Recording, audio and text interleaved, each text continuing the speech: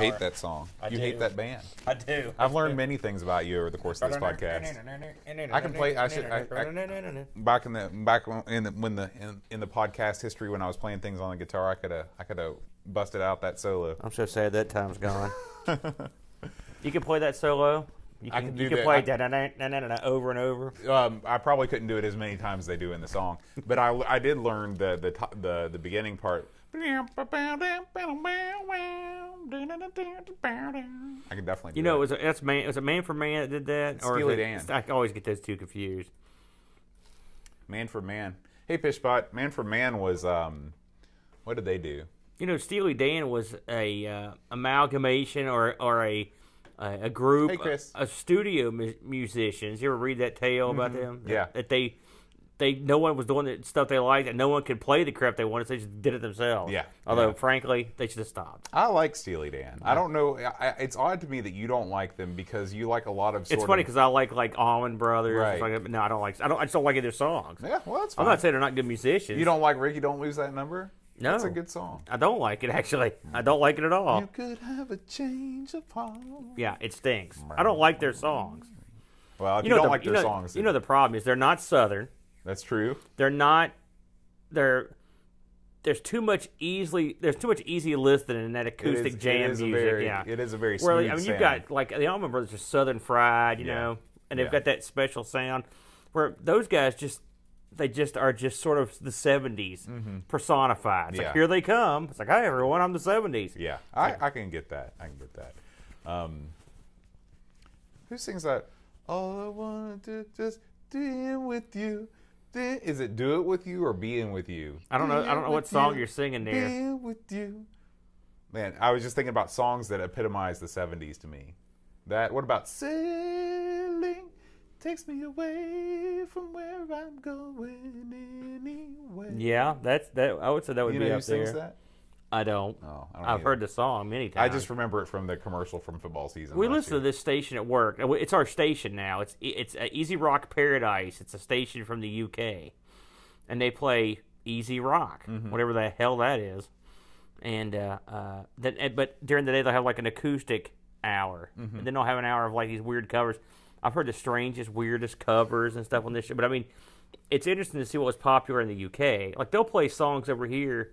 They'll play songs there that are like, I just vaguely know. Oh yeah, because they were bigger hits there than they were here. It's amazing when I was living over there, and when I worked at a charity shop, we get these it's a big thing over there for newspapers to come with free CDs. It's like they come in the bag, and there'd be like hits from the 1985, and I'd be like, cool. I didn't know any of the songs. It's like all the stuff that was popular. It's just two different worlds. It is, but I mean, we love the station. They play a lot of good stuff. Yeah. What do you think about Doobie Brothers? I'm okay with them. I mean, they're not my favorites. I like okay. I like that one song, "Roll Black Water." Oh, black water, keep on rolling. Yeah, that's a good one. It's funny. We've heard a lot of. What was it we heard today? It's funny to think of these. I'm trying to think of who it was because I remember I was telling my buddy. It's like it's amazing these guys. Oh, it's the Bad Company, right? Paul Rogers. Like I've heard Bad Company for years and years, and when I first heard them, and for years afterwards, I never knew that it was a British guy singing. I didn't even know that now. They sound as American as anybody. Oh, yeah. It's amazing how Brits can do American accents so much better than the other way around. Well, I don't know if he's doing one or they just. I mean, a lot of present speaker accepted. Of course. A lot of times you can tell when someone's British. Right. I mean, sometimes you can. Like the guy from House. He's British. He doesn't sound British at all when he's in House. Hugh Laurie? Yeah. Let me tell you something. I know him from Blackadder and from The Young Ones. I mean, Did you actually say Laurie, or is it just Hugh Laurie? A bit of Fry and Laurie or whatever. I don't know how we pronounce it. We always, but Stephen Fry, his partner in crime, if you're familiar with him. Yeah. He's a real interesting cat, and both those guys came from the same wacky comedy area. Love it. Love it all. This is like the stuff that came after Benny Hill from last week. We've moved into the 80s Slowly moving into the 80s. I love me some Young Ones, and that's where I first saw Hugh. And like I said, when I saw him, was he on Young Ones? Yeah, he was a bit player on there occasionally. But he had a show in the UK called A Bit of Fry and Laurie, or Laurie, what'd you call it? Laurent, whatever. No, I think it's just Laurie. Hugh Laurie. Yeah, and I used to watch some of those. But those guys, the Blackadder, Ron Atkinson, like the Ab Fab chicks, those chicks, they all sort of, like they were in, the Ab Fab chick was in The Young Ones, had a bit role in that. So they all sort of, there was a big stew of the comedy guys. So you'd see them all, I don't know, I think maybe it's a UK thing where they sort of like, you see people doing everything, you know, all the time. So I'm familiar with a lot of them. But when I saw him have an American show, I was like, huh. And then he talked. I was like, huh. Yeah. Because I never heard him not sound, like he normally does. This is the... Gary says, I see booze. Oh. So, Gary, this is Aaron's... Another pre-show bites the dust. This is the Glenlivet Single Malt Scotch Whiskey, 12 years of age. Thankfully purchased for the Amigos podcast by none other than Graham W. Vebke. So we thank Graham, loyal Patreon supporter. And also, it's good. Yeah. He also provided this koozie, so Aaron no longer bangs his bottle on the table. It's a full Graham pre-show here. I hope you feel better, Graham, by the way. We were just talking about you. Graham's been under the weather. He's had the worst string of luck. I hope he's having a better go over here recently. But, yeah, normally I don't ever drink before the pre-show, during the pre-show. But I had a long day. So. You got I figure if I start now, I should be okay to drive home later. It's Friday night. Here's looking up your old address. Let's see. Set that over there. What are you up to there, Boatster? Well, I'm just double checking a few things real quick. What are you looking at? I was doing stuff that I should have done before the show started. So, Aaron, I made a major life purchase the other day. It's actually been a couple of weeks. Don't tell me this is coins. No. Okay, because but Chad told me you talked about getting back into coins. I was appalled. I wanted to run over here and just smack him upside the head and go, no, There was a time where I was weak, and I saw like a bunch of people. They're like, you need to start stacking silver. And then I read a bunch of horror stories about people that actually stack silver and they just always lose all their money. Is that the cool guy way to say collect coins, stack silver? That's where you collect silver bullion. Just like tons and tons of silver bullion. To do what? To just hedge. Are you going to be a Bond villain? Hedge against the incoming deflation of currency. I hear those ads all the time when my buddies listen to Rush Limbaugh. They're all on right-wing radio. It's like we know silver is poised for a huge comeback. It's like, It's dumb, and I didn't do it. Good. So. But I thought you were going to collect actual collectible coins. Well, I mean, these are collectible coins. But they're not really. But they, yeah. I've been down both roads before. One guy, you're a smart guy. What the hell? You're going to sell Amway? I collect dumb stuff. That's not collecting when you're collecting a clump of bullion. Well, anyway. But you're not going to keep it. You're going to sell it, right? None of this is real. Oh, okay. I'm sorry. Go ahead. So I bought a new car instead, a much wiser investment. I know that. I thought this was going to be a real awesome revelation. Well, you knew that. But yeah, I knew. But I thought it was something I didn't know. I was I was bracing myself. I was like, I'm going to become a woman. No. Something like that. No. So anyway, I wanted a large sedan. I don't know why. I just wanted one. I wanted something that was comfortable. Gangsta. Yeah. And I wanted something that had a good warranty. I wanted something that I could take in. You don't want to have work done without having to be paid for. Right. I got you. That I can understand. So I went, and I'm a sucker for technology. I wanted to have something that had the Apple CarPlay or the Android Auto, the thing where you plug in your phone and you see your phone screen. Now, can you plug in an Android phone to that as well? Yeah, it works for any kind of a phone. What about, is there any sort of port for my joystick to go in that thing? There are several USB ports, but I can't speak to their. My Amiga joystick. I think that was the next trim level up. I want to actually control the car like that. Like I'm playing Lotus. That would be awesome, man. I want to have to check YouTube and see if anybody's modded their CarPlay for that. But I got a 2017 Hyundai Sonata. How do you pronounce that? Hyundai. Yeah. Hyundai. Hyundais are made in the same city that I used to live in South Korea, the largest auto producing facility in the world, Ulsan, South Korea. Nice. I spent several hours over the course of a couple days test driving different models. Finally, I didn't get the highest trim. I got sort of the next to the highest trim. I don't know what that means. Well, trim it's like the you get like the limited, which is the most expensive version. And then you go down one step to the sport. And why is it called trim? That's the automotive. Is that a car thing? That's an automotive term. Yeah. I got nothing. And so, anyway, it's got half leather seats, which I didn't know was a thing, but I guess it's a thing. The crappy seats, and you got the good ones. No, she's got that. Well, I guess that would be funny if they were half leather. Like you've got over here, it's half leather. The other half's like naga hide. You know what I'm saying? Or what's the crap those bags are made of? Like you put like sand in. You know, that's what that is. Like burlap. Burlap. That's what I'm looking for. Burlap. Here you go, honey. I'm gonna sit over here. No. This is these are this is gold. The fronts of the seats and the sides of the seats and the backs are leather, but then like the part that's like that's heated, that part is not leather. It's what's cloth. It made out of? Oh. And so, but anyway, it's fine. And the thing that I like most about it is I get a full 10 more miles to the gallon than I did in my previous car. In comfort, in style as well, right? Yeah. And so I'm happy with the purchase. The sticker price was around $20, and I got probably not enough for my trade because you always get screwed on the trade. That's just how it goes. But I don't know enough to sell a car by myself. It scares me, so I just took what they offered.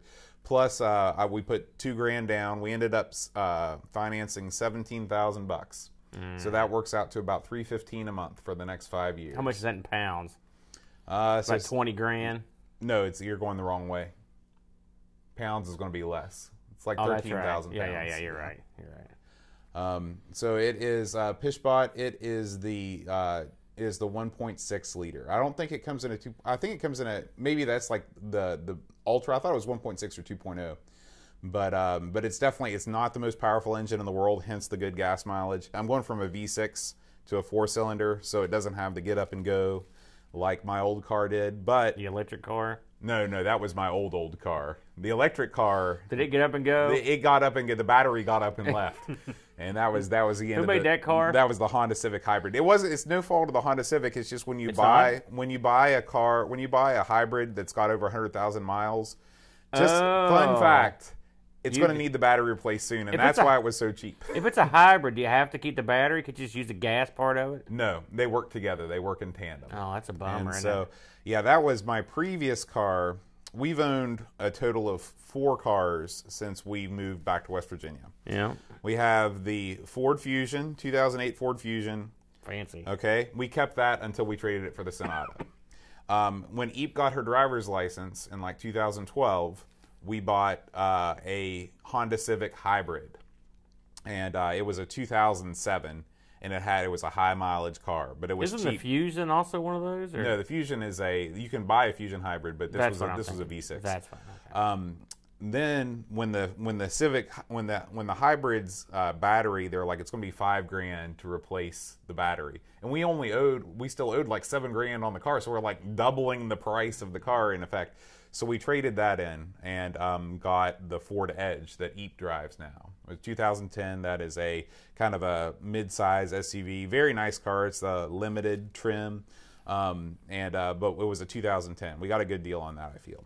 So, but the problem is the Fusion, the brakes were starting to go, and the mechanics that we took it to, both at the dealer and our like hometown mechanics, they're like, we don't know what's wrong with your brakes.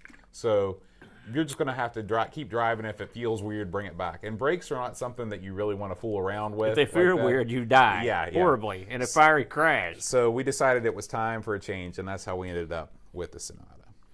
That's quite a car pedigree you've got there. You went down through the list.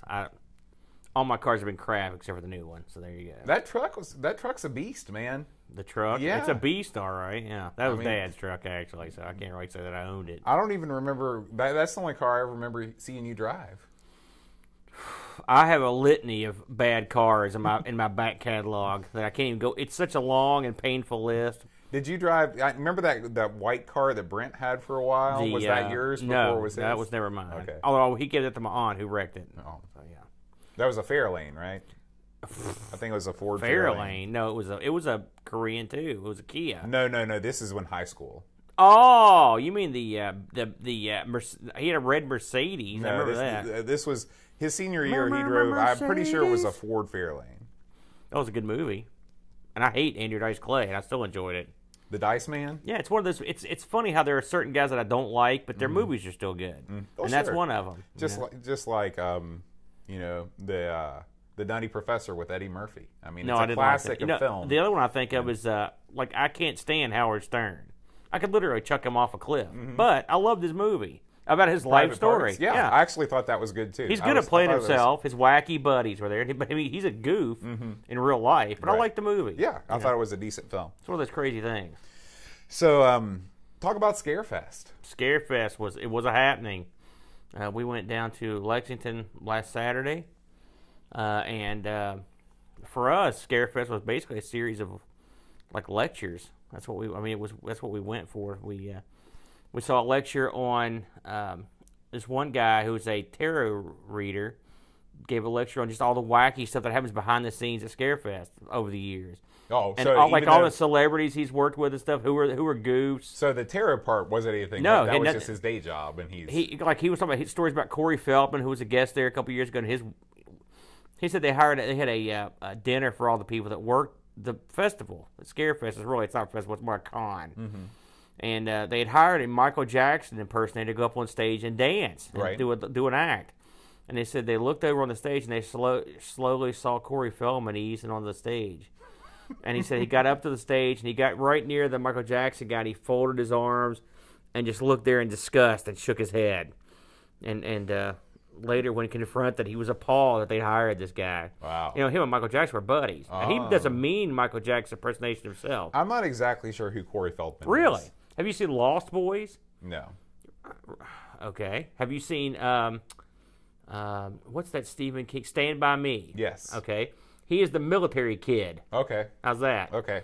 Now, he's been in a slew of things. Is he like one of the Brat Pack guys? No, post-Brat Pack. Okay. He's more like the Jerk Pack, or the cocaine-using pack. So that was an interesting thing. Then we went and saw a lady talk about the history of the hospital in Louisville. I'm trying to think of the name of this place. Waverly Hills. That's why I remember Beverly Hills for that song. Yep. And that was interesting because she fully debunked that. That was pretty interesting. It's fun to see these people. There's a thing that's happening in ghost hunting now where they're eating them. They're eating their young, basically. Right, where they're like, all this stuff is crap. They're turning on themselves. Yeah. I mean, it had to happen because it's gotten so. I mean, the first guy that had all the backstories, one of the things he talked about was one of these ghost hunters, a real famous guy that he hated. I mean, this guy was up, and everyone hates this guy. And is it the guy on Ghost Adventures? Yes, it is, actually. I knew it. I hate How that did you guy know? Too. That's crazy that you picked. That is amazing, Bo, that you read my mind. Like, we have a rapport. I know. But anyway, but that's what's happening. The ghost thing it's over. And so they're turning on each other bad. Right. Now it's going to be who can get first with the inside story on what goes down behind the scenes of all these shows. I can't believe it lasted as long as it did, to be honest with you. How much of, these, because you've been to quite a few of these, Scarefest is not really like this, but like a paranormal sort of get-together. What percentage of it is like, this is real and this is happening, and what percentage of it is like, this is like the science behind the phenomenon. This is not actually what this is. It's the ratio's changing. Mm-hmm. I'll give you an example. One of the guys we saw him last year. He did a bit on the exorcism of the devil in Connecticut. I think was the name of the book. And this guy broke down the actual events that the book was based on. Mm-hmm. And this guy's like this is going to sound ludicrous, but and trust me when I tell you this, it sounds stupid to me too, but this guy's a world-renowned, highly respected demonologist. And what I mean, well-studied, right. He had literature. Academic That's sort of right. guy, yeah. I mean, he's the go-to guy. Mm-hmm. We've seen him twice, because last year at Scarefest he did a thing on the Exorcist, what actually happened, mm-hmm. and there was something there. For this, there was nothing there. I mean, he debunked the crap out of it. But he's very good. Mm. He's tremendous. I wish I could remember his name. If you want information, my girlfriend has a big write-up on Scarefest at Teresa's Haunted History of the Tri-State. If you Google that, it'll come up, and I'll put a link somewhere. I'm going to cheap plug, but Tree knows her stuff, and she's got the full rundown of all these guys. She did a real good detailed thing about it. But it was, so this guy looks at it from the academic perspective, and that seems to be sort of like the chick that killed Waverly Hills. They said that 63,000 people died at Waverly Hills. Well, she just pulled all the county records, and not that many people died in the entire history of the hospital in the entire county. You got to think about it, 63,000 people. That's a lot of people. You know, and they said like the worst year, like I think it was like the worst they ever had. The worst. It was like 1,100 people. Give us a quick rundown of what supposedly went over, because I don't even know what Waverly Hills. Waverly Hills was, I believe, it was a tuberculosis facility in Louisville, and it was a cutting edge. People couldn't wait to get in there. That's the funny thing. It's something else you mentioned. You watch these ghost things, and they're like, it's all beat up, and they're like, oh, this is a torture place. It's got a death tunnel, all this stuff. And it does have a death tunnel. They used it like 1 or 2 times, and through a weird accident where it actually shot corpses out the other side and freaked people out. That was like the last time they used this. It was like in like 1945. So no death tunnel. Like people, it wasn't like this place where insanity was going on. It was this was there to help people. People wanted to get in here, and it actually succeeded at a phenomenal rate if you consider the medical era, you know. But that's what it was. It's just like, for example, Trans-Allegheny Asylum in West Virginia. That was a straight up mental hospital. It was no, but I mean, bad stuff did happen in there, you know. But this was the tuberculosis facility, not that bad. Yeah. So that was interesting. But overall, it was a good time. Then we went on the floor. They had celebrities you could meet and sign autographs. Who were some of the shining The main stars? guy there, Freddy my Krueger? man, no, he was there. Yes, he was there. But the main guy for me, which I did not meet, I did see him, but I didn't meet him because after I saw him, I didn't want to meet him, was Machete was there. Now, he's my boy. What's his real name?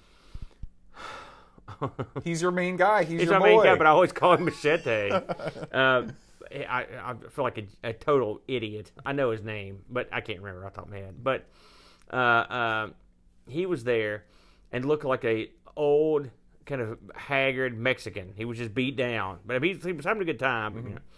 You know. But celebrity-wise, the Mountain Monster guys were there, except for Trapper, which we met them at Mothman. Do they? I mean, are they pretty much on a permanent circuit? You know, when I don't know. When they're not filming, I wonder how they're many of these right now. They're things not sure they're going to get renewed, so I don't know if they're going to be back. A lot of the guys from this, what's it called? The Discovery America. Is it America? Whatever. Yeah, that's what it is. They were like the like Ghost Asylum crew was there. The Ghost Bros, the Ghost Brothers were there. So really, Discovery America is pretty much 24/7 just ghost programming. For now, they have a lot of it. But the Ghost Brothers were there. Are they like the Property Brothers? No, they're these 2 black guys that do ghost hunting. Not like that's the their Property gimmick. Brothers. That's, you know, and I guess they're brothers. And on top of that, a lot of psychics were there. Danny Trejo. Thank you, Fishbot. Fishbot. I wish I could just carry him around all the time. Like, hey, Fishbot, what about this? Like, you need to move to West Virginia. You have a portable version. But it was fun. We had a good time. There were lots of people in cosplay costumes, lots of good-looking girls and questionable-looking people. It's a lot like I was telling every other con. It was a lot like Mothman, except I don't remember that many good-looking girls at Mothman. You incorrect, sir. The last 2 years have been pretty impressive. It's a mixed bag. Yeah. Mothman is even more wacky. This was less wacky. Yeah. But there were. I did join the Kentucky Brown Coats while I was there, which is the outfit that's sort of the Firefly fan club. Right. That's pretty cool. And Teresa bought like 12, 13 books. She found a place that was selling them out. But, it was a good time. That's cool. It was a good time. Noxiar says that Danny Trejo also does the El Paso TV ads. He does a lot of ads. He did ads. I see him all the time on my Roku. He was coming up. He also did the Snickers commercials that were like, I think it was like the Brady Bunch. He did those. Oh, that's Danny Trejo. Okay, now I know who Machete is. You never knew who Machete. He was in Breaking Bad. I never. He was in From Dusk Till Dawn. He's been in a ton of. He's in a lot of kind of movies that I don't watch. Well, I mean, yeah, you're not gonna see Danny Trejo in like a nice, peaceful film. Yeah. I know you don't like violence. I mean, so like he's not in. And Machete don't twit. He wasn't Twitter, in Steel Magnolias. No, you'll never see him cry. Hopefully, it's not going to be. They've already taken Clint Eastwood like away a Clint from Eastwood us. situation. Yeah. God, when they told me that Clint Eastwood cried in this film, part of my manhood died. I'm like, are you kidding me? Clint Eastwood, Dirty Harry, get it out. But anyway, it was a good time. We had a good time down there. I took a little video. I'll post it. at some point, But so this weekend, we're not going to be streaming live, but look for some new content. Actually, I guess we should talk about that. We've already got tons of new content, and there'll be more coming. And we'll talk about all that on the show. That's more show related. Speaking of show related, you ready to start the show? No, I'm not even close to being ready, man. But we might as well do it. Start the show.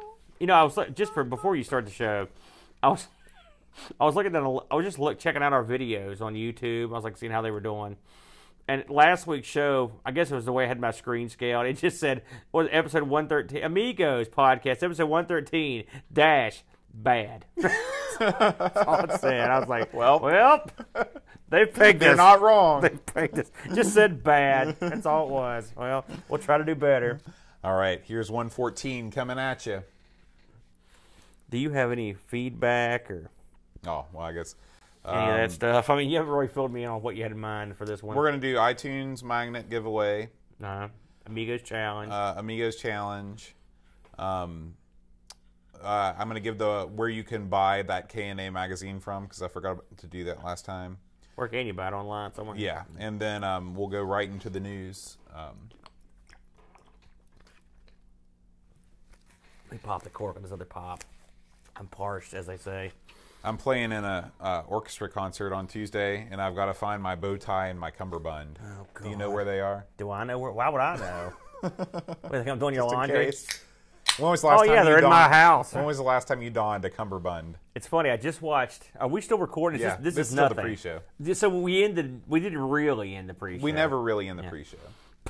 Even during the show, it's overlaps. The last time I wore it was in the Hurricane Band, and the Dickie and the cummerbund. Didn't have a bow tie. I've never worn a bow tie. You never went to prom? No, I never went to prom. I could have went my senior year, but it was too cheap. My junior year, I was dateless one. I didn't go. You know who I went to prom with? I don't know. My freshman year? Your mom. No. Oh. But close. Your sister-in-law. You went with Leah? Did I say that right? Yeah, your sister-in-law. No. Yeah. No kidding. No, not Leah. Your sister-in-law is Terry. Oh. Sorry. It's hard for me to figure out what the hell you're talking about. Well, at first I was confused when you took Brent's wife to prom? Well, yeah. Wow. That gets weird. That goes into a weird area there. Well. Don't even go any further. That's all. I don't want to hear anymore. I don't want to hear anymore. And I don't think the listeners want to hear it either. Yuck. All right. How weird. The thing is, well. I know. There's other weirdness there. That little group of y'all, yeah. It was like, what was like? It was a rich tapestry. I was a very small part of that whole thing. That was over before. That was like some sort of weird religious sect. All the real stuff went down much later. Was involved in some capacity. All right, so we're going to start the podcast now. I'm going to do everything in real time, which means that we're going to fade to black. What does that mean? Well, I'm about to tell you. We're going Wait a minute. Did you just get short with me, Boat? I will reach across this chair. Sometimes you get short with me on the show, and I'm like, look at this guy. Seriously, it's because I still sometimes am in teacher mode and I'm dealing with middle school students all day. Saying. And I apologize. You said I'm an immature idiot. No, and I do apologize. No, I'm sorry. Don't get your pay again. So, so we're going to fade to black. And then I'm going to do. You're in trouble tonight. Then we're going to hit my music. Wah, wah. What would your wrestling theme be? Probably Iron Man. Oh, just said that 'cause I played it. You unimaginative goof. I know what you're going to do. Okay. Just do it. Okay.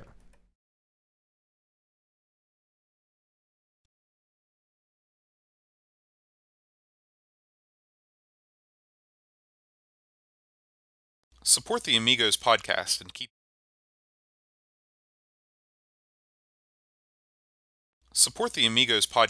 keep the Amiga goodness flowing for just $1 a month. Visit our page at patreon.com/AmigosPodcast.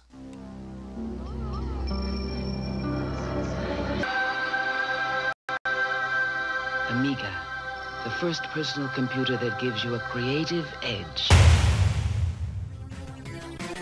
Amigos, the podcast about everything Amiga. Amigos is a proud member of the Throwback Network, your home for quality retro podcasts. And now, here are your hosts, Aaron Dowdy, and John Bodovkar Schaller. Hi, everybody. Welcome to Amigos. I'm John. And I'm Aaron. And today we're going to talk about road rash. Road rash, yes, sir. Pro tip. Don't Google road rash without actually putting game in words What next to it. happens if you do that? You get a lot of things that you can't unsee. Road rash is real. Is road rash, oh, you mean like pictures of people that actually had road rash? It's no good. It's no good. They always say if you're going to ride a motorbike or motorcycle that you're going to get it. It's a matter of when. Not if. That's why I choose not to ride a motorcycle. Cowardice. Have you been on a motorcycle before? We talked about this already. Well, let's talk about it Remember again. up and down the coal pile? Oh, yeah. I forgot about that. We're in West Virginia. Yeah. There's a lot of coal. There used to be a ton of coal. It was just sitting out. You just go grab a chunk, set it on fire, keep warm, power stuff. Not anymore. But my uncle would drive me up and down the coal piles on his little dirt bike, and that was the last time I cared to be on a motorbike. Plus, it hurts my crotch. Hey, what can you do? I don't know. Listeners, faithful viewers, I'd like to make an appeal to you at this time. We are in desperate need of iTunes reviews, and we would like to have a little contest about iTunes reviews, okay? So if you post an iTunes review between now and next week, we are going to randomly draw a winner, and it doesn't matter if it's positive or it's not. You can just be honest. You mean a negative review? They can still win? I didn't say that. I just said it doesn't matter if it's positive or it's not. If it's not positive, it's negative, isn't it? I don't know. You don't be so dualistic. Okay, I'm sorry. Go ahead. We will draw a random name from those. And we have, thanks to Jonas Rulo over in Hawaii, Living the dream. Amigos magnets. I will send one of these to your house, and you can put it on your fridge. You mean anywhere in the world, Boat? Anywhere in the world. Anywhere in the world. It doesn't matter if you live in Gabukistan. I will send you a magnet. Let me ask you a question here. Okay. Now, I don't want to poo-poo this contest. Okay. Because it is important to feed the Apple machine by giving these reviews. But this is sort of like bribery, isn't it? Well, it's not bribery if you say that it doesn't have to be a positive review. But it is bribery. It kind of is bribery. Okay. So you're bribing our listeners. Please, that's the number one. I'm down with that. As much as, some hosts of Amigos hate Apple and everything they stand for, iTunes is still the primary driver of discovery for new podcasts, and so we want to grow our audience. We want to bring more Amiga fans into the fold, and so the best way that we can do that is to the more reviews we have, the higher we get up on the new and notable charts and the popular video game charts and stuff like that. So if you could write us a review, we'd really appreciate it. If we get higher on the reviews, let's say we get real high. I mean, real freaking high, right? Like Cleopatra, we don't get nothing. We don't get nothing extra, right? We're just us chilling. Doesn't really matter in the long run. I want to have thousands spread the word of Amiga fans. I want this to be just like a weird cult. Yeah, and you're the king of the cult. Not just me and you. Oh. Weird kings of the cult. I'm like a sub king. But really, iTunes reviews. If that's to get a free magnet. The magnets are in demand. We'll send you one out. That's an easy bribe. I'm down with that. It'll take you 30 seconds. Am I undermining this? I am, aren't I? No, he's right. Go ahead and if you don't mind, drop us one. What? I'm down. I'm down with it. iTunes, man. It's a terrible idea. It's iTunes. It was my idea. That makes it worse. Oh no, that was the other thing. Well, this was sort of my idea. Okay. What other ideas have you had lately? Start the show and all. Man, we are off the rails tonight, boy. What other? Oh. Let's talk about the Amigos Challenge. All right. We haven't had one for a while, have we? So what is the Amigos Challenge, well, it was broadly speaking? Our good and dear friend, Brill Barracuda, kicked this off. Gosh, it was about February or March we did the first one. And I believe we did. Do you remember what the first one was that we did? We did. I know. I can just name some of them. I know it was horrible. There was California Games. Yeah, that was your Jaguar. Jaguar. I tried to say it both ways. American at the same style, time. Jaguar, and British style. Yeah, that's right. And boy, I didn't do well at that or the bag. Yeah. And then the bag, and then we did pinball. Right. And now we're up to episode 4, challenge 4. They were wildly successful. Well, yeah, they were pretty successful. They were. So people have been asking, a few people, when's the next one coming? So I got off my lazy, good for nothing, don't do anything for the show but, and I went ahead and got this ball rolling. Now, it wasn't my idea. But we're going to do Turrican 2, best score off one life, your first life, by the way, and you make the video and send it in. Please go to our forums. We have forums, which we should mention these more. Yeah, everythingamiga.com/forums. That's right. And there's a section in there called the Amigos Challenge. If you'll go in there, and their rules are all put up. And I got to give Brittle Barracuda 100% of all the acknowledgement for this. He did a great job of spelling out exactly. I mean, he spells this out. A child could do this, could get these games going. And there's instructions on where you send the video you make.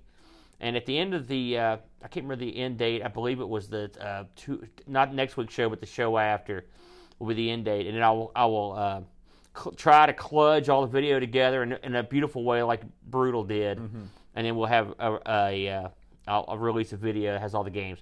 But this time, just to sweeten the pot, we're going to also give away one of these awesome Amigos magnets straight from Hawaii to the winner this time around. So this is a prize fight. Yeah. You get a cool prize if you win. Yeah. So if you're, as an added bonus, I'm god awful at Turrican 2, and I know you stink too. I'm terrible. So right there, two of the people that are going to be in the contest are almost certainly out of the running. So there's two people you can beat right off the bat. Someone mentioned this, and no cheating. Yeah. They told me that. They must have known how bad I was. But anyway, for more details, head over to the forums, or just to hang out. I'd like to get the forums. Forums these days are, there's not a lot of people using them, but I'd like to get the forums up and running. Like, I've been checking them a lot more and stuff. So if you're down, I just want to chat. Hey, I'm also always looking for suggestions for some Amigos plays. I've got some stuff already lined up for some future Amigos plays there. So suggestions. Hey, feedback for the show. We could take it. Drop us a line on there as well. That's always a good thing. Or you can shoot us an email. What's the email Amigos address? at amigospodcast.com. That's right. So, but anyway, pop by, get the rules, and we'll fire it up. But it's always a good time. Even if you stink, send in something. It'll be fun. I also want to give a little follow-up on the magazine that we talked about last week, that K&A magazine, that new Commodore right here. and Amiga magazine, which, just grab it real quick, this guy right here. You can purchase this magazine at this website, ka-plus.pl/en/main. You might not need all those extensions, maybe just ka-plus.pl. And again, this is a magazine that is in English. It's proofread by a native English speaker.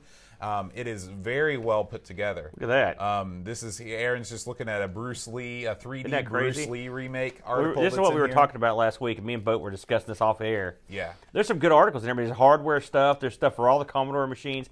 Lots of game reviews, and I would have to say, I was very surprised. I couldn't believe when this came out of the package. I'm like, man, this is like a. It feels solid. For sure. And of course, harp on the fact that the pages are good, that's thick.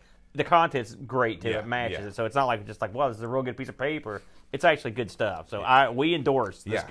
Please product. check it out and support them. Yes. All right. Now we shall move on to the world of Amiga news. There's lots of news. I want to start off with the newest news first, just because it sort of goes along with what we were talking about last week. Our good and dear friend Adam Bradley. This guy's a news tidbit machine. It's a very top boat. That's that one. It's just that's it. The Amiga Mini. Now, if you look at the Amiga Mini, we talked about this last week in our little mini conversation about will someone do this. Now, look at that picture, and if you're listening on the radio, I will just explain what we're looking at here in this picture of the Amiga Mini. It's a Raspberry Pi with one of those little Amiga 3D printed cases around it. I'm going to go on the assumption that that's not the actual product, because that's a Raspberry Pi with a cunningly designed case that you can buy. You can easily tell by the way the ports are and everything that is a Raspberry Pi. And this article, so right there I was like, screw this. This is a crap article. But then at the bottom I read something that said whoever is making this, and again, I'm not endorsing or saying this is even real. I'm just telling you what this article said. They say that since Cloanto has picked up the some of the trademarked, like the A, I think, and the Amiga, Cloanto picked up some of the loose trademarked properties from Commodore, that were floating around. Right. These guys say they're working out or have worked out a deal with Cloanto to produce this item. Well, if anybody, one of the things that we were talking about was that there are so many different pieces with the Amiga because of the Kickstarter ownership thing, the name of the company thing. Right. You have to work with Cloanto. That's if right. This thing is going So to when I read that my ears perked up. Okay, now before you got nothing. The little picture, that's nothing. Right. When you say, okay, yeah, we're working out a deal with Cloanto, that's something. So that tells me that someone's working out a deal. And like you said, Cloanto have the keys to the kingdom. Yeah. Because it doesn't matter who you make videos, it doesn't matter who you make game deals with or anything else. If you don't have Kickstarter, you got nothing. Right. You got again, you've got a company in Cloanto that also has some sort of deal worked out with the WinUAE group, since they sell that. And that that is WinUAE in it with a fancy wrapper, effectively, right? So they've got something worked out there. So by signing a deal with Cloanto, you've got the Kickstarter, the trademarked logos, and you can probably work something out with the emulation. That's the biggest chunk of the battle. Yeah. And at that point, plus we know Cloanto has the rights to distribute some of these games for profit, right? Deluxe Galaga being one, the games that come with it. So you're getting some. You've got also it makes one wonder why Cloanto doesn't do this themselves, to be honest. And maybe that's part of the gimmick. Maybe so. But and there are plenty of people out there that no longer exist. Their games are in public domain. There's probably enough public domain games, or people like CinemaWare that just gave away their games that you can work out a deal where you could put a ton of games on an item and still not have to pay a lot of rights fees. Right. So this. Again, just because someone says, hey, we've got a deal with Cloanto doesn't mean there's a deal. And I haven't heard anything from Cloanto, but it gives one pause as to think, hey, maybe this is it. Yeah. So we'll see. But I thought that was interesting. Yeah, it came out pretty recently. Especially considering we spent a great portion of the last episode talking about Yes, we did. So there was I got a lot of stuff this week. Let me consult thing here. So we've got a new playable EXE from the company. I don't know why I keep putting these in because they make so many, but this time around it's Jet Strike. Has been upgraded to the 2.6 engine, which means anything, if you're not familiar with the company's EXEs for Windows, anything 2.5 and back, you can't play on the new Windows. It don't work. And trust me when I tell you I've tried every conceivable thing, it don't work. So Jet Strike, have you ever heard of this one, Bo? I think that, this looks similar to a game that I've done in Amigos Plays on, where you fly a plane over an island and you bomb things. But this is not that game. All right, well, there you go, Jet Strike. And I believe, as I was going to press, they released another one, but I didn't catch it in time. This looks cool, though. Yeah, it looks pretty good. Yeah. This got popped out, and at first I was like, well, is this legal? And when I say that, I mean, are these videos being distributed? But as far as I could tell, they are. So this is an article that it's actually a YouTube video from about Commodore Amiga and Amiga stories from Bill Hurd. He's a former Commodore engineer.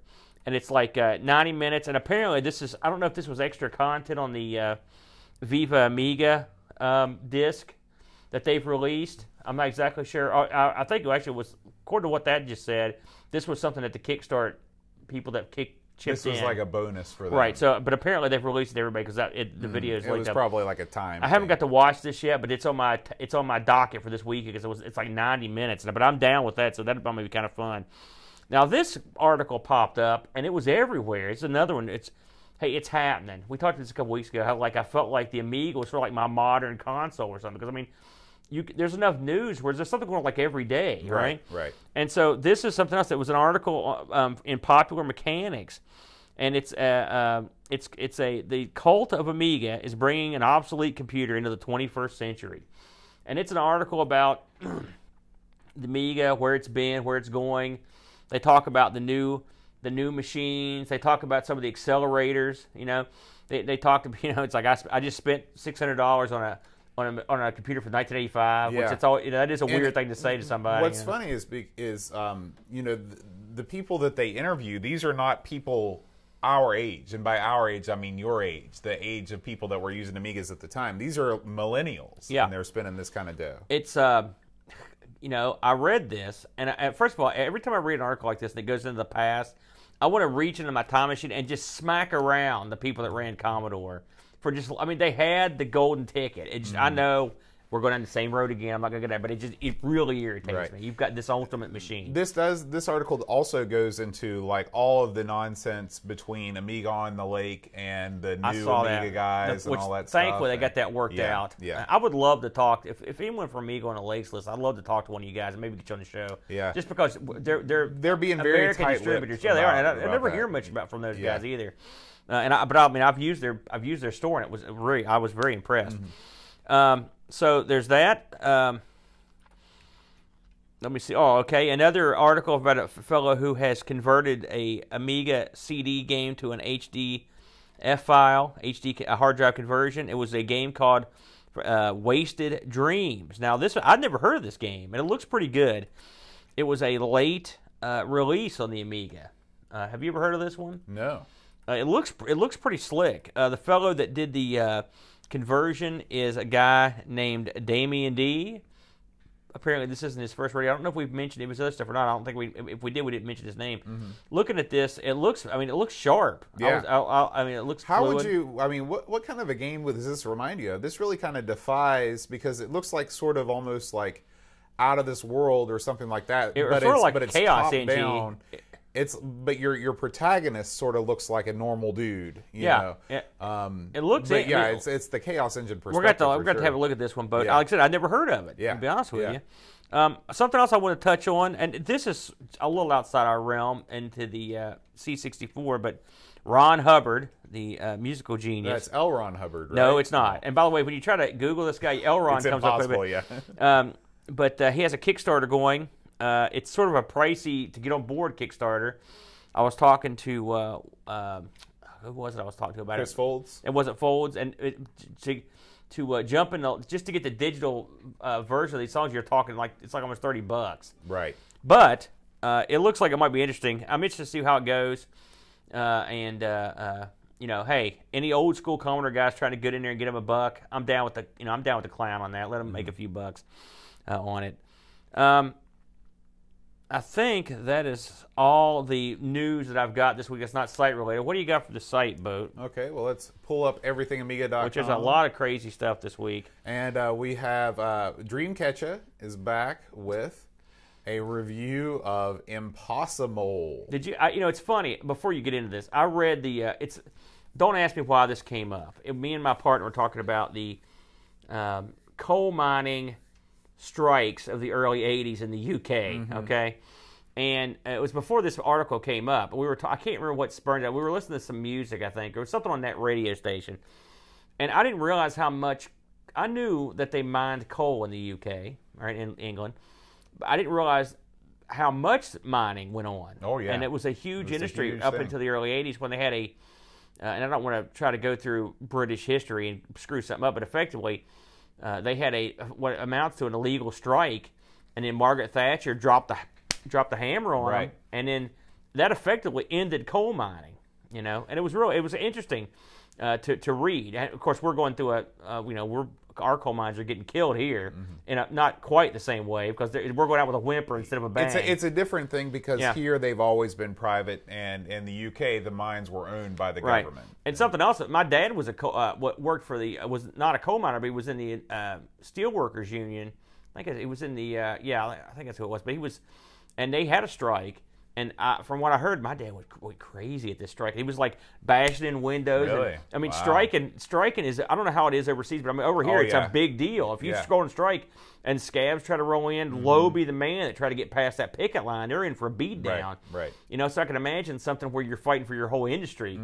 I bet that was ugly. Yeah. And it seems like as a little kid, I vaguely recall hearing about this on the news, but it was in the UK.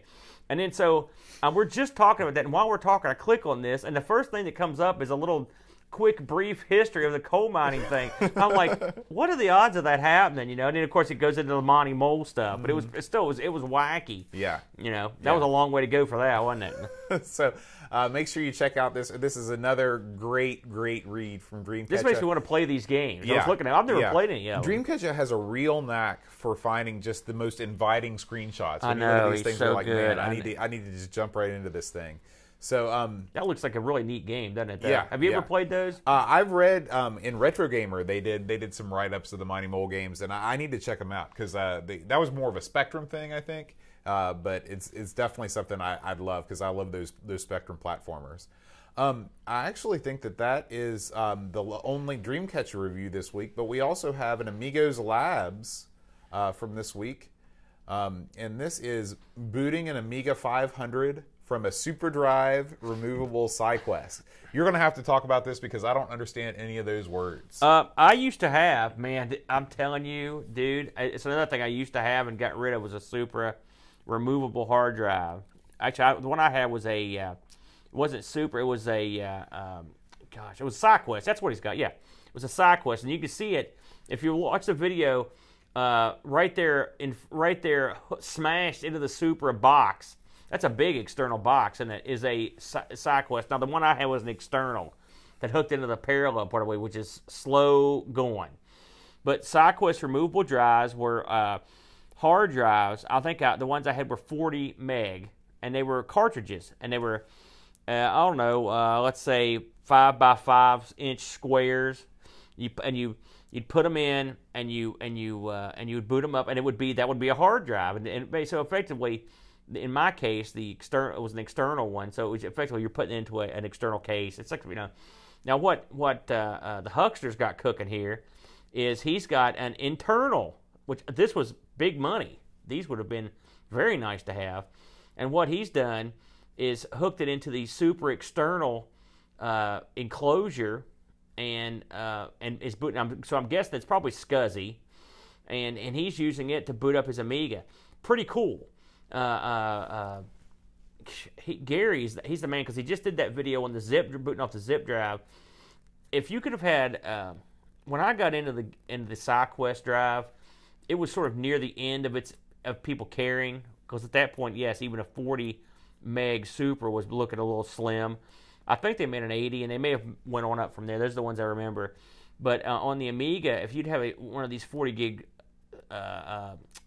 drives for SideQuest, you've got, I mean, that's a pretty sizable drive on the Amiga, and then the fact that you can buy more cartridges for it and just have them labeled.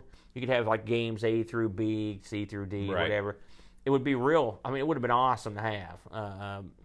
And Gary, I love what Gary does because he takes these. I mean, in today's Amiga world, you don't need a SideQuest or a Supra, or the zip drive, because you've got, you can, a lot of these Amigas, you can put a CF card. That's right, yeah. Or have some other means. But it's still, just the fact that he's getting this stuff to work, and I envy the fact that he could tinker around with this stuff and have enough time to do it, because I would be doing the same exact thing. I mean, look at that workbench. He's just got everything laid out there. And yeah, it's a treat to watch these. I watch them. Gary's videos are very popular. Yeah. I mean, he gets a lot of action with them. And it's because people, what's it show you, right? It shows you that people are still tinkering with this old hardware, man. And I'm the same way. I just like to, even if I don't have it, I like to watch it. I'm like, man, look at this. Look what he's done. I always thought about doing that, but I never had the stuff at the right time. Right. Gary's basically fulfilling your fantasy from a hardware perspective. You can live vicariously through his riches. That's right. And Gary's actually here in the chat, so thanks for being with us, Gary. That's to you, buddy. All right. It's before we get off the topic of the external hardware stuff, I was on the Facebook Amiga chat today, and someone out of the blue, and I thought this was funny. He goes, listen, I'm desperately looking for an XDS drive, which is that crazy drive that I picked up when I got that Amiga bundle.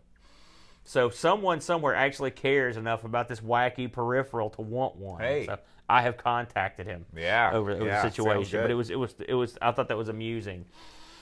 All right. Well, Aaron, you want to? I guess we should probably do a little shill on our other videos that we put up this week. We actually had a few other videos. Did we? Yeah. Well, we put up the Saturn stuff. Oh, yeah. I know this is the Amiga show, not the Saturn show, but me and Bo, once again, as we mentioned last week, have dipped our toe in the pool of some other video games, and we actually put up a couple videos this week. We put up one that's particularly wacky, which was a game called Pinball Graffiti. And what can you say about this game, Bode, for the people that are curious? Pinball Graffiti is a pinball simulation. And and by pinball simulation, I mean like pinball life simulation. You actually play as the game is actually, you are a person, like a pro pinball player. And you have to manage your money. You go to the bar. You can play machines at the bar. You can enter tournaments. You can play basketball in one of the most atrocious mini games ever devised. Bo said this during when we were filming this, and I'll have to say, if you flip to this video, just flip to if you want to see something really bad, flip to the basketball section. It is so much like the old Atari 2600 basketball, except worse, right. much worse, right? To play, and the thing is, this guy, the character you play in this game, was a former collegiate basketball star who got tragically injured while saving a child, and he pushed him out of the way of a car, and it ended his career. But this former collegiate star will go out and bet on basketball, a la White Man Can't Jump, and try to win money, and also try to win money from suckers in bars. Right. So this is a real low-rent pinball champion. And the pinball is nothing to write home about, except at certain points when the ball reaches certain parts of the screen, the camera will zoom in to the bank turn or whatever. I don't know if it's playing a canned piece of video. Yeah, it is. It's definitely a canned piece of video. But it's unusual, isn't it, Bo? Yeah. And then we also did Marvel versus it was Marvel versus Street Fighter. Yeah, Marvel versus Street Fighter. On the Saturn, the Japanese version, which was an interesting game to play. And it was a lot of fun. We had a good time doing that. And it seems like we've also got one coming out this weekend that will be along the lines of the game we're reviewing today. So that's sort of our MO on this. We're going to try to play other console versions of the game we're playing on here and see how they play. Yeah. You know, so we'll be, and we've got a bunch of new Amigos plays that are going to be coming out. I mean, we're just going to have a slew of them coming out. So I'd say over the winter we won't have any shortage of those, because we've got a new way to shoot them, and it's a lot of fun for us too. We get to actually do it together. The new setup is over at Amigos Studios East, aka the Arcade, aka the Clubhouse. That's right. And on Sunday mornings, I head over to Aaron's house, and we spend a couple hours before his family gets up, and we play some games and have a grand old time. It was that was a lot of fun last time. Yeah. I really enjoyed it. So you know, it'll be a good time. And again, if you've got requests, I mean, we're talking anything, from any genre of game. Because Aaron's got it all. He's got it all there at his fingertips. But I mean, if there's anything you want to see, or just wouldn't listen, if you thought to yourself, I wonder what Boat and Aaron might say about blah. Hey, we'll try anything. You know? Right. I don't care. So go to the forums and make a suggestion, or just send us an email or a message. You know, we're down. We'll try just about anything. We've got the Amiga out there now. We've got. I'm going to have my Atari computer out there, so we're going to have just a slew of options. We've got all the consoles, all the old stuff. So if you want to see something, we don't care anymore. Yeah. We'll play anything. Hit us up. We're ready. All right, Aaron, we are ready to talk about Road Rash. All right, let's give her a whirl. So.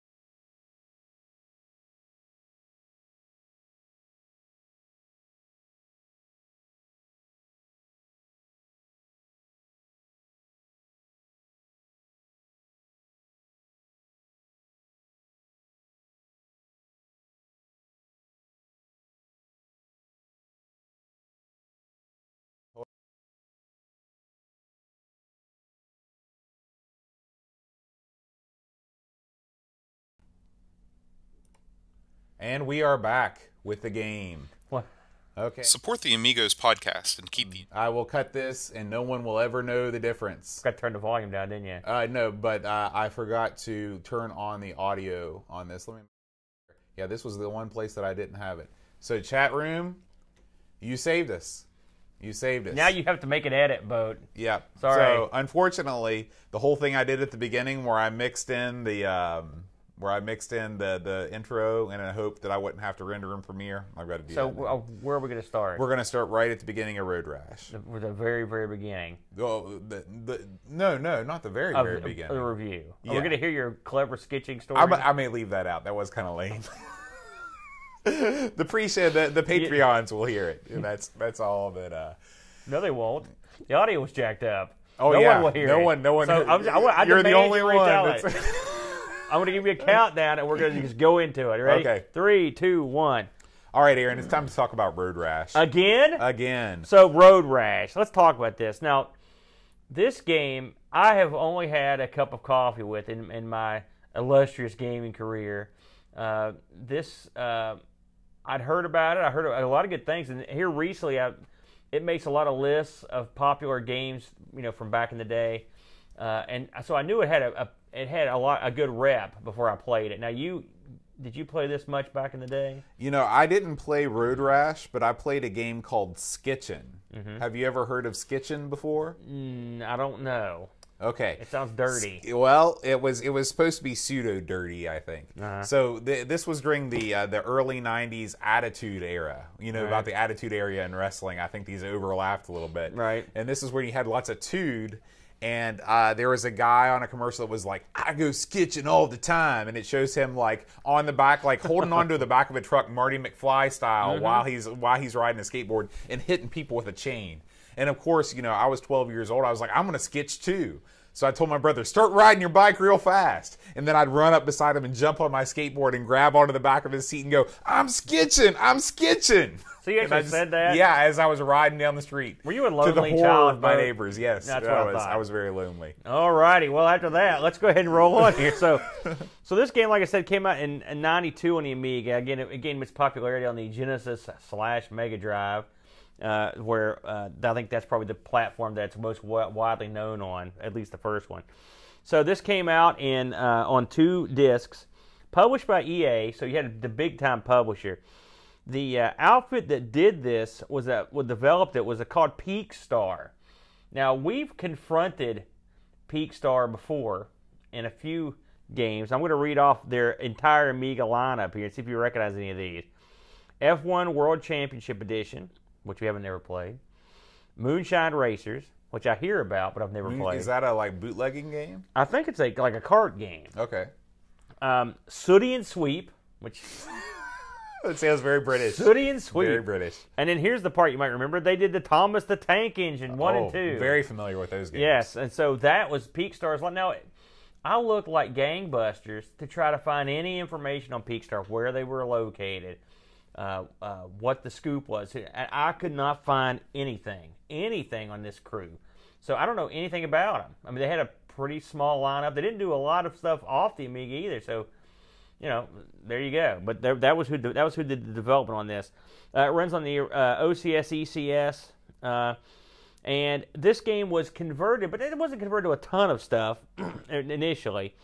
So this was converted on the 3DO, the Game Boy, and the Game Boy Color had a version, which that'd be interesting. I'd like to see what that looks like. Mm-hmm. The Game Gear, which I'd like to have that myself, actually. That was probably a port of the Master System. And then some of these we got to try, which is the Master System had a port, mm-hmm. Of course the Mega Drive, Genesis, and it had a Sega CD version and a Saturn version, which we actually did have a look at, and the PlayStation version. And of course the 3DO. I didn't mention that right. The first one I mentioned. Oh, sorry. It's ironically, of all these, the one I've played the most was aside from the Amiga, was the 3DO version. It's one of the 3DO games I have, and so it's like a whole different game in a lot of ways.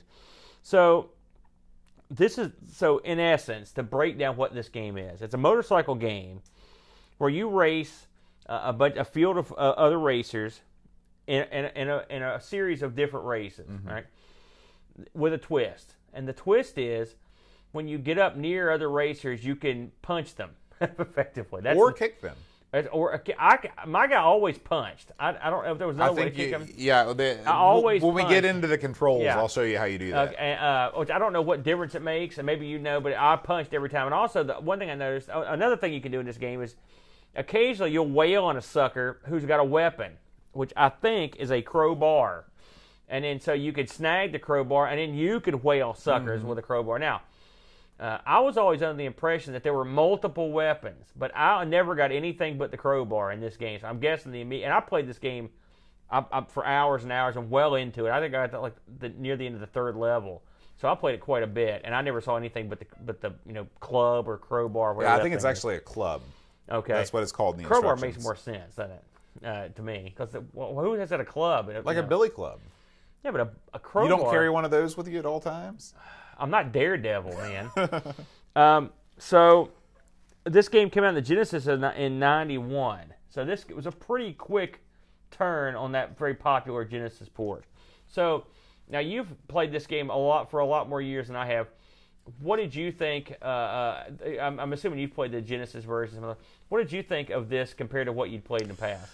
Well, I think that the game itself is pretty much identical. Once you're in the race, you could be playing the Genesis version and the Amiga version. You wouldn't know the difference. Really? Yeah. The menu system is really where this game falls apart. They tried to shoehorn in, keyboard support, going to the shop and things like that, and it's not immediately apparent how to do those things. In fact, I had to consult the manual to figure out some of the things. I'll get into that in a minute. Yeah. But the gameplay itself is pretty much right on. I mean, there's no way that you can compare this to the 3DO and the Saturn and the PlayStation version because it's a totally different game.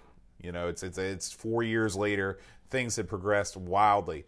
As it stands on its own, it is a competent motorcycle racing game with kind of a gimmick. The combat thing is deeper than it first appears.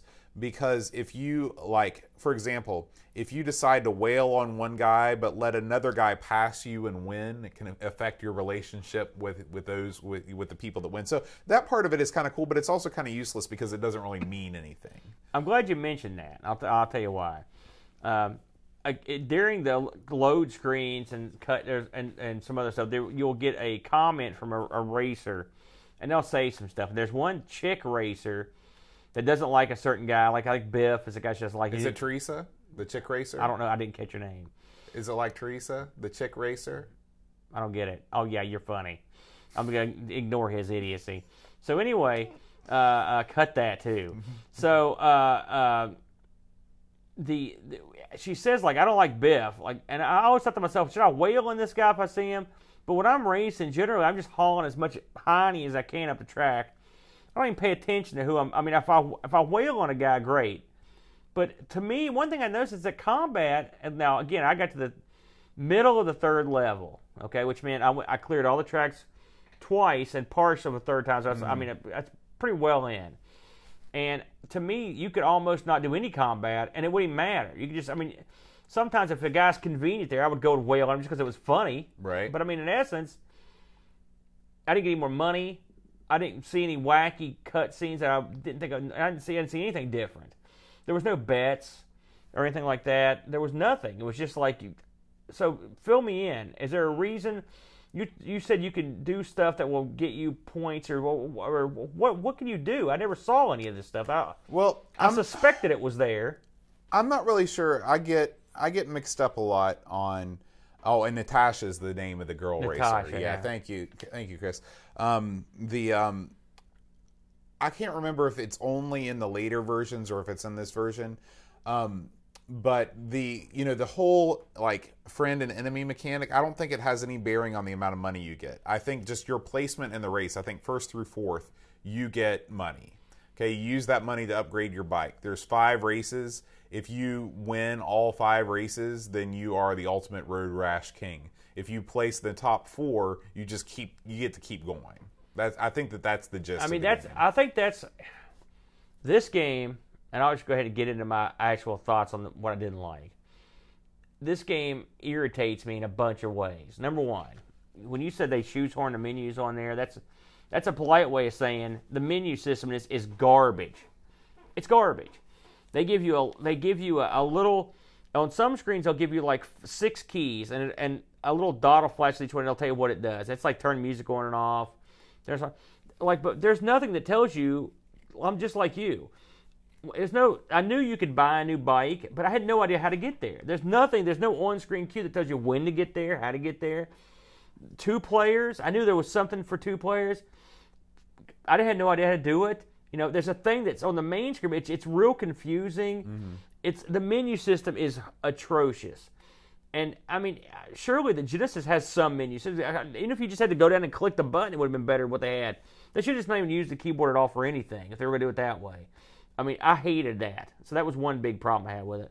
Second problem, like I said, it didn't seem like anything you did outside of winning the races meant anything, all right? And it was irritating. There was so much more. I used to play this game on the PC. I think it was called Death Rally or something like that. But you could place bets on who was going to win the race. You could put bets on yourself. People would hire you to take out other racers, and it was all text based. But if you knocked them out, you would get X amount of money. None of that was here. None of it. And that would have been an awesome element they could have added. That would be nothing hard for the Amiga to do. It's just it's just some calculations effectively. The weapons, like I said, it's fun to wail on a guy, but really there's the one weapon, and it really, I guess, sort of, maybe it'll help you win, sort of, but I didn't think it was a necessary act. On top of everything else, we played the Saturn version of this before we played this version. In the Saturn version, it's real stylized and cool, and it looked like a crazy gang of crazy maniacs. The kind of people that would do this sort of thing. Like in this version, after every race, there's a majestic scene of you camping or holding hands to somebody. I was like, what is this? Who's going to hang out with you? You tried to kill them with a club. You know, that was a no. I thought the cut scenes made no sense. They were nice looking, but I thought that was silly. This is a perfect example of a game that had premise, and it was executed not ideally. And then when they went back and reworked it, they did a much better job fleshing it out. I will say this is one game. Again, having played the newer version first, they went back and made a lot of good changes. Now, all those complaints aside, and there are some, it's not the most attractive game. There are a few obstacles that crop out, like occasionally. I mean, there's obviously that white car. There's a white car, and there's a series of white cars that'll get in your way. Like the cop. Like, I know the cop can arrest you. There's a cop on a motorcycle. It never happened to me. And whenever I saw the cop, I either wailed on him or just drove past him. So it was, I mean, maybe later on in the game it was more difficult. And maybe somebody in the chat, because I think Hasifa is pretty familiar with this game, but I believe that if you are knocked over by a car within the vicinity of the cop can pull up and arrest you. I know you can get arrested because I saw in the documentation there was a menu for that. But I mean, it never came into play, you know. The fact that you see the same car over and over, it's not a different color. It's not a different type of car. It's the same car over and over. That gets old. All the other racers look the same. There's no differentiating. They're all the same color. They look different than you, but that's it. The obstacles, I think there's one area where like a cow can be sort of in the road you can hit. And there's some roadkill that you can run over that sort of slides you around a little bit, but that was it. The scenery was pretty good, but it was sparse. You know, I mean, it wasn't like... Again, this is not, and the frame rate and stuff, this is not Lotus we're talking about here. This is, I'd say this is somewhere in the same ballpark as, say, I'm trying to think of some of those motorcycle games we played. I mean, this was not, frame rate-wise, this was not at the top of the heap. Yeah. Hang On. It was like probably a little crummier than Hang On. Right. I would put it just a notch below. So, even though Hang On's a much older game. I think this is, now, all that said, all my whining and complaining, I played the heck out of this game because it's fun. All right. It's fun to race. The racing's fun. And especially as you get later on. I mean, you can breeze to the first level. It's pretty simple, right? Then the second levels, you can sort of breeze through. The third levels, I've had some trouble with those. Those get tough. But when you get those new bikes, you get a good sense of speed. You get a good sense of there's a challenge. The game is paced well. The riders you have to overtake are tantalizingly close often, and it can be infuriating when you can't catch them, but when you do catch them, it's very satisfying. Right.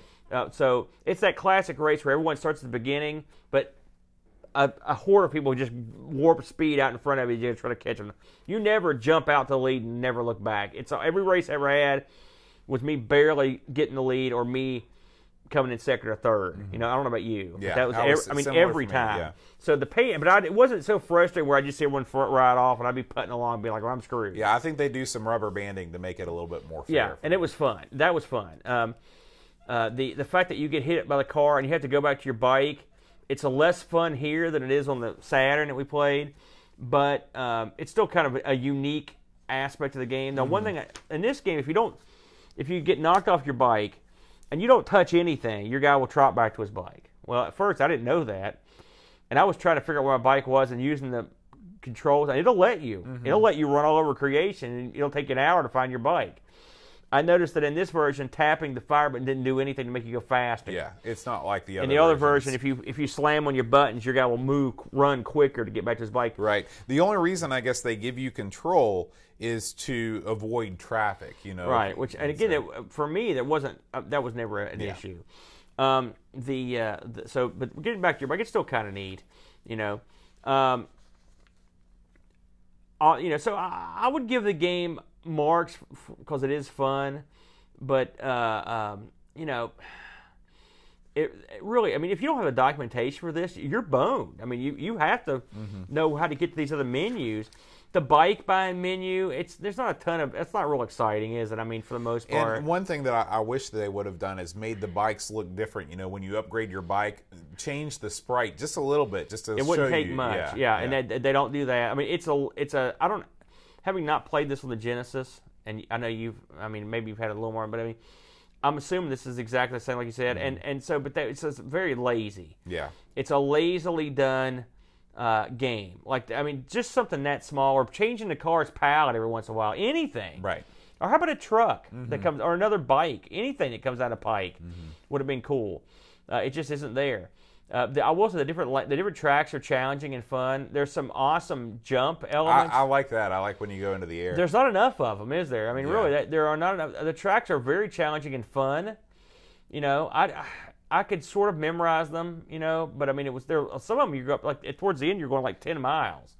It's a long race, and so that would have been neat. Some weather elements would have probably been fun. I don't remember any of the rain or snow or anything like that, which that would have been neat, or nighttime. I just don't know how with the frame rate chugging along as it is, adding rain or anything like that. I don't know how that would have impacted it. You're right, Bo, but I'm just thinking wishful thinking now. Hasifa in the chat also has another fun tidbit about getting off your bike. He says if you crash right before you cross the finish line, you can actually run across the finish line and win the race that way. You don't have to cross it on your bike. That's pretty funny, actually. And the thing is, I often would wreck right at the finish line, but I never actually had to run across it. But while I'm still on my high horse here, the music's no good. I didn't like any of the music at all. See, this is where you and I differ. I've been dithered. I thought that the music was fine. I thought it was pleasant. We've played so many racing games on the Amiga that have no background music. I thought that these were perfectly passable tunes. I thought they were duds. Okay. I'll be honest with you. I mean, this is the Amiga. You tell me that gets you fired up to race? No, that's no good. Okay. I thought the music was no good. Okay. A letdown, frankly. I didn't like it. So let's get this straight. I didn't like the music, the menus, or the graphic elements. The gameplay was suspect. And after all that, let's talk about the two-player element. You're probably thinking to yourself, well, hell, split screen action, 2 players. Well, no split screen action, no wailing on your buddy. It's a hot seat, take turn situation. If you can figure out how exactly to implement the 2-player, which is bizarre in itself. The name entering scheme and the way, again, the menus leave a lot to be desired. As an added bonus, save feature, no, it's codes. Now, I can get by with codes, but this is a computer. We can't have a save game element. Yeah. Again, it's a port from the Genesis version. It's a direct port, but I didn't give a crap. Right. So I wasn't impressed with that either. But I'm telling you, I'm complaining so much about this game, but I played this game so much this week because at its core, it's a fun game. It's a fun racing game. It's not the best at anything, but the elements blend together to make it a fun game. And the engine, I just put out the Outrun, the last Outrun game. I can't remember what the heck it's called. Not Outrun, but not Europa, but the other Outrun, Turbo Outrun. That's what it was. This game is I wanted to like Turbo Outrun, but the frame rate was garbage. All right, it was no good. Plus a lot of other problems. This reminds me of the step up from that engine. This one was just good enough to get over the top to where I could enjoy it. If it had been any slower, I wouldn't have liked it. But it was just quick enough. The tracks were just fun enough. They were just laid out nice enough for me to get a kick out of it. The sad thing is, I've labored under the belief that there was an AGA version of this because I didn't even mention it to you. You know, there's not one. Missed opportunity there. They could have had something that would have run faster and looked nicer. But it didn't happen. So I that's wonder kind of I wonder when EA abandoned Amiga as a platform, because that might have had something to do with it. They might have already moved on. By 92, the Amiga was still putting along pretty decently.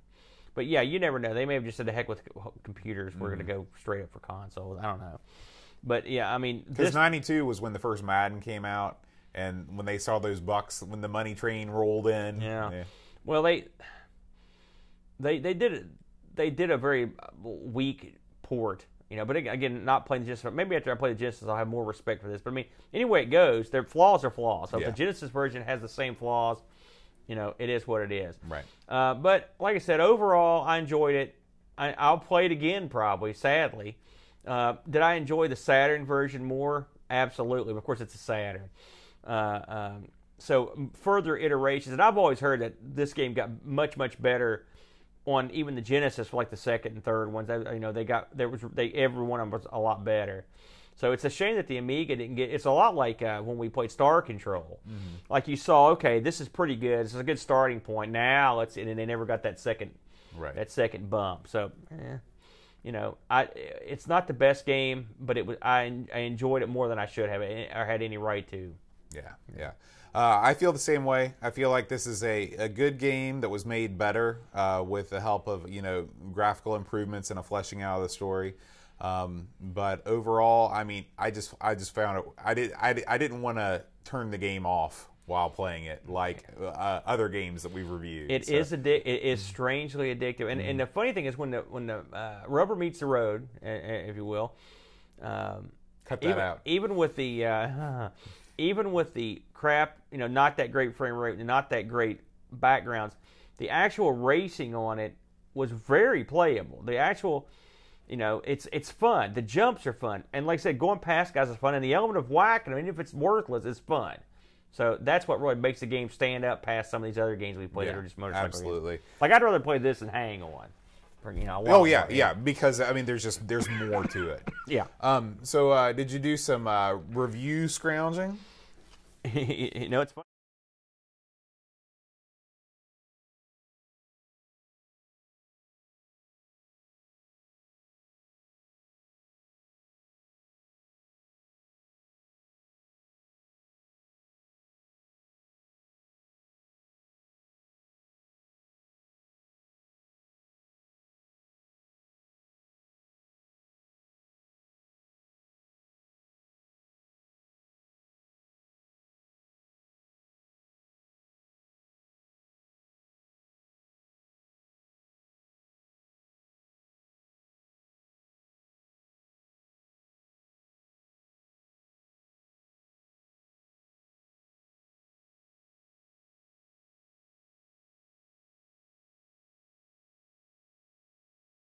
The last time that this happened, we're going to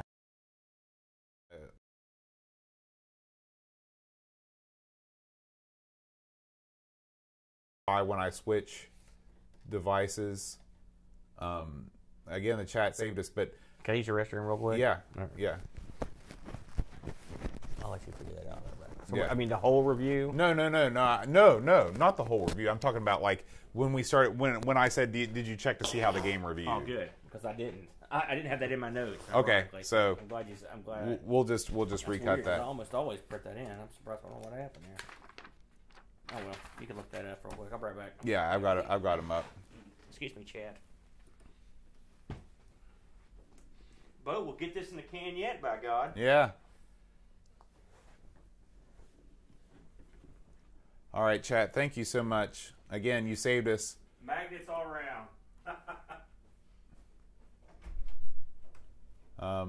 Hope that spider's not still in here. Bro. Yeah. That thing's bigger than I am. Sorry, guys. I mean, guys, you've saved us twice. I swear, when I fixed it on the scene before, when I fixed it on this scene, that I went and I looked and it was right there, but it disappeared on me somehow. And so you guys saved the day again.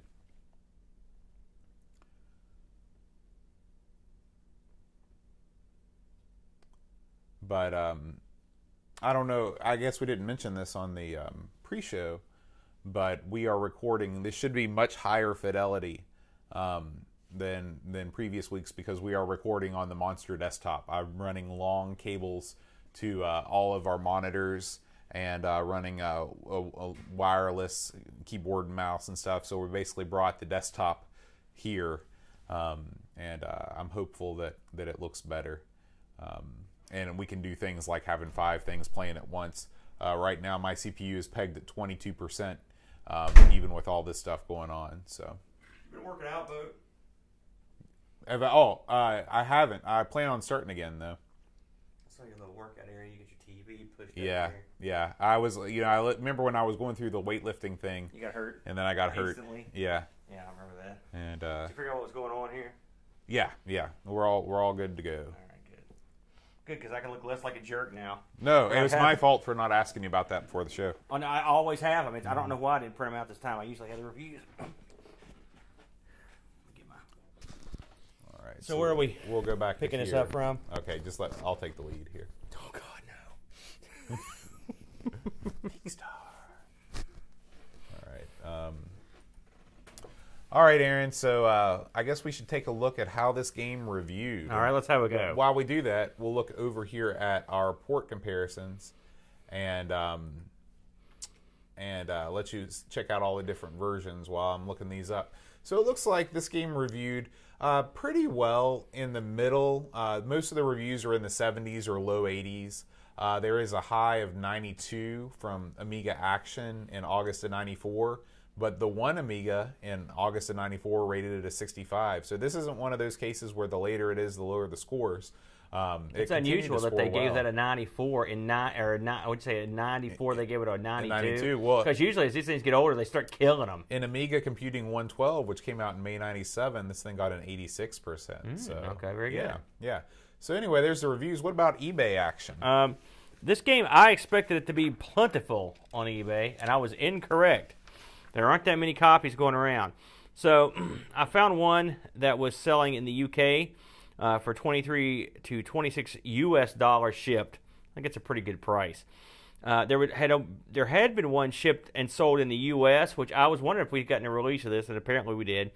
And they went for $30 shipped, US dollars. And then there's one currently available in Italy for $35 or best offer. It's US dollars. So that seems to be the right around that $30 mark. Seems to be what they're going for. This was released in a wacky compilation.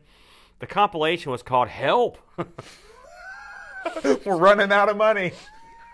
I saw that. I'm like, what a weird. And unfortunately, I could not find any copies of Help with an exclamation point at the end. I don't know what else is in that, but I don't know how this fits in there unless maybe it's told from the perspective of someone getting hit in the face of the club. Right, going 70 miles an hour on the road.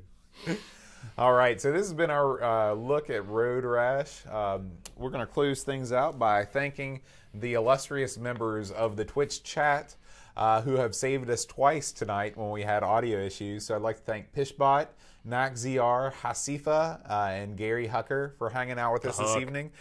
We try and record Friday nights at twitch.tv/Amigos Podcast, so you're welcome to come join us. I'd also like to thank our Patreon supporters. So if you would like to support this show, you can go to patreon.com/Amigos Podcast. We'd appreciate it. We need all the support we can get, don't That's we? right. And I will be singing the Patreon names this week in the spirit of Tracy Chapman. Christopher Hassel, Ravi Christopher's Dreamcatcher, Lauren Giroux, Graham Vemke, Brent Daddy, Elaine Danson, and Mother's Brian's Red to Invented, Gary Hucker, C. Brian Joe, Paul Harrington, and Duncan, Styles and Alan Kebab, and Anthony, Tapes from the Crib, Josh Nan, Will Williams, Adam Bradley, Neil Mansell, Jonas Rulo, Tia Sheehan, Nelson, Tommy Humberstad, and Daniel Bingston, Brutal Barracuda, Darren Coles, Jason Warnes, Pixels at Dawn, Kjolbjorn Barman. Oh, Kjol's out the end now? That's the end. Man. You got to end with the Tracy barman. Chapman. That's pretty obscure, Boat. Well, sometimes I like to go. I like the deep cuts. Oh yeah, I like the deep cuts. On Easy Rock Paradise. I've heard more Tracy Chapman than I ever knew existed. I want a fast car to get the hell away from her. All right, guys. Thanks for watching. Have a great week wherever you are. We'll see you again next week. We're going to play R-Type, that classic space shooter.